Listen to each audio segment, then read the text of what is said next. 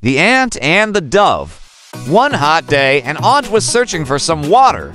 After walking around for some time, she came to a spring.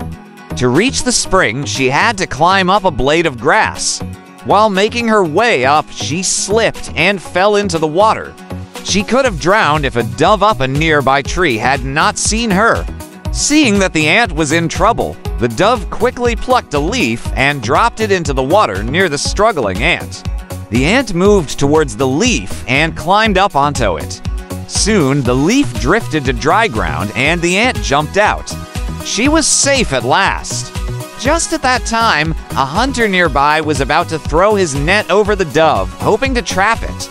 Guessing what he was about to do, the ant quickly bit him on the heel. Feeling the pain, the hunter dropped his net.